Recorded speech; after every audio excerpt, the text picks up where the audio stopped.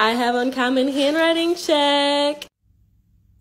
Okay, this is frightening. Guys, I'm gonna give you an answer from graphology perspective why you should never, ever write like this. Having a neat and organized handwriting is a good thing to have. It signifies that you're an organized person with a clear mind and objectives. You probably also have a lot of confidence and self-worth. However, this is an extremely neat handwriting. It usually signifies quite the opposite of the positives. Such writers have so much turmoil and mess going on in their head and mind that the only thing they can control is their handwriting. They have low confidence and usually anxiety. So watch out for this type of handwriting. And if you know anyone writing like this, ask them if they're okay.